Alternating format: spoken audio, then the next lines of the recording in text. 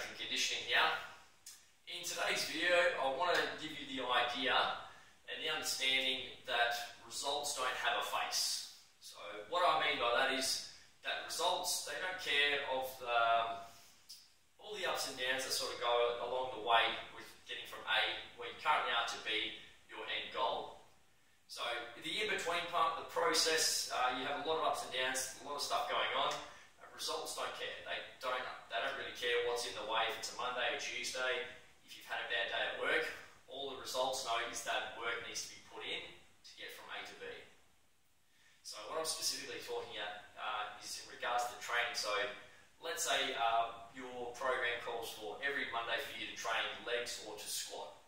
If that's the case, and it's a Monday, and let's just say it's your birthday and it's a Monday, if you want those results, you're going to have to train on your birthday. That's the bottom line.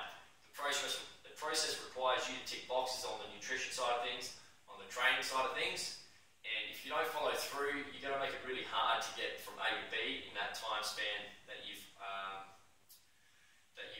decided that you want to get there. So if say it's lose 5 kilos in 5 weeks, you know you're going to have to do certain things with your foods, and you know you have to train X amount of times per week. Okay? So bottom line is, guys, results don't have a face. They don't care what happens in between. They just know that training needs to be done. If it's a Wednesday and it calls for you to do cardio, if it's intervals and it's raining, get outside and do your intervals. That's what the program calls for. That's what you need to do. Okay? Regardless of if you want to do it or not, it's a matter of needing to do it. The program's called for it. If your trainer or coach has outlined that this is your training program, you're going to have to follow through on it. Only you can put in the results to get the result. Only you can put in the work that is going to get you the results you want. Okay?